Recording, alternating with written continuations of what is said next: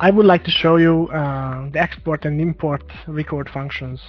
You can import or export records also when you have record opened, but I think it's more efficient to do that in the patient database.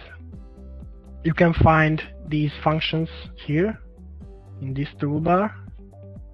These are loading a record, importing, exporting, uploading to an FTP server, and deleting records, printing, and so on.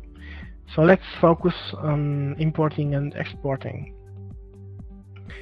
You can import records one by one or selecting multiple records.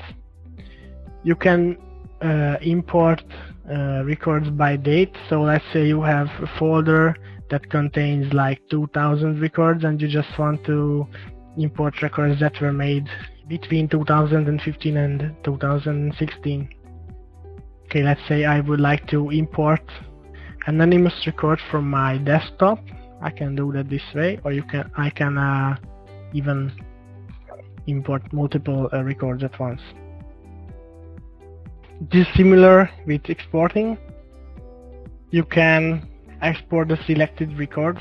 On the database, if you click on a patient, you can see the records under this toolbar.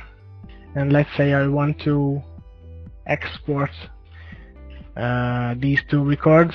I want to use these export selected records, or I can do it by export records by date. It is similar that when you try to import, or you can use the export records of selected patients.